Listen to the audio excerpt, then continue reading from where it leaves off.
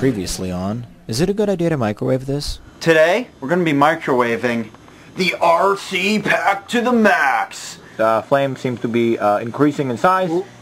Oh! No, it's split into 3 pieces. You f***ing wrecked her. You wrecked her.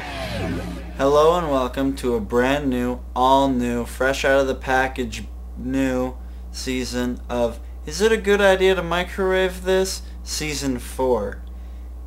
I know all of you are in like the deepest and darkest bowels of man's unholy domain waiting for us to come back. And now we're back. I'm Jory Caron, and behind the camera is producer, editor, director, Jonathan Paula. Hello. And I'm Jory Caron. And this is a good idea to microwave this? Jory, you already said that. That's right. So if you guys look around the table right here, you can see all of the items we're going to microwave this season. So just take a quick look. Ready, go.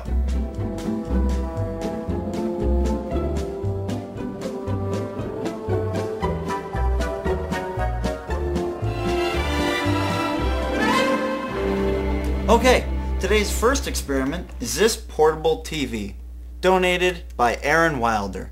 Thanks, Aaron Wilder. Okay, so this portable TV, it gets ultra high frequency, very high frequency, and it also picks up microwaves. Is it a good idea to microwave this? Let's find out. Here at the Jory Caron Laboratory, safety is one of our many concerns. I'd say it's like top, I think. I think it's number one. We got it I mean, back. we've got all these different features. I mean, check this out. We've got this tinfoil shield to protect our nuts. Yeah. Because nobody likes roasted nuts. That's A. And then B, we've got these masks. And 3, we've got these goggles. And 4, we've got fans circulate the air, but they're not on. So. As always, we have our Sharp microwave. Notice how I didn't say carousel.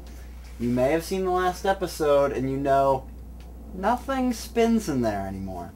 No. So, in the experiment goes, we're going to set it to UHF.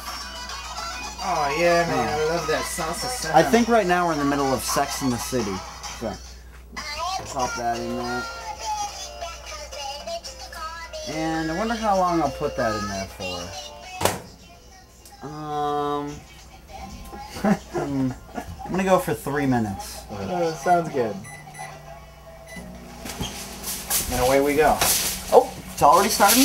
Oh, it's turning green right now.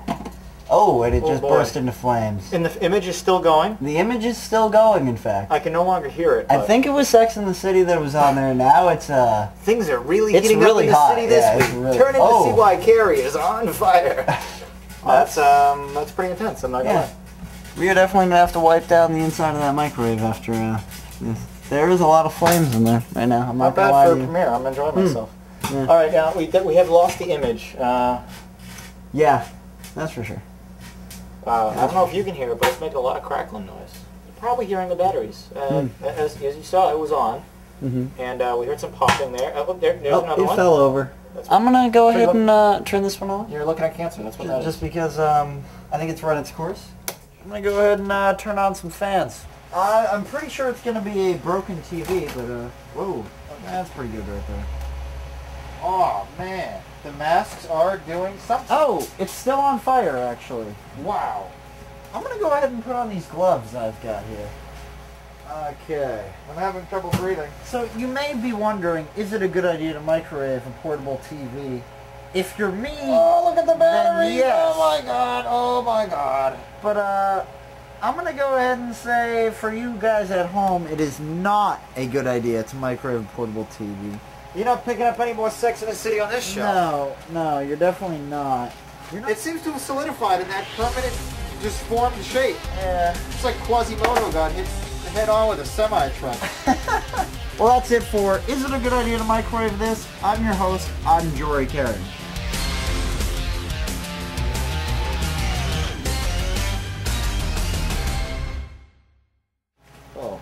Oh, Mom, you have goggles on, you lucky prick. Why? What is it doing to your eyes right now? Bad things.